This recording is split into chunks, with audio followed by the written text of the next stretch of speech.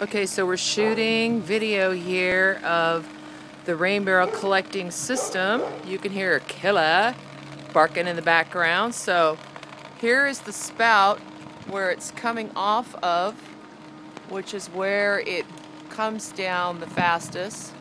And it comes down into the barrel, which is disguised by greenery here in the front. And as you can see as I take it around to the side, how it drips down into the collector barrel.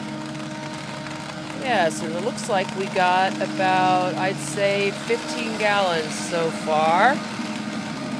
And notice it's just an old garbage can with a commercial grade liner. That's really all you guys need to get started, okay?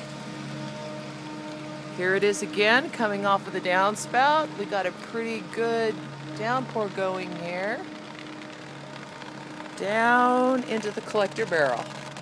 So just find the spot on your property where you have the highest runoff of rainwater from your roof and put your collector barrel underneath that, and you're good to go with the very beginning of your rainwater harvesting system.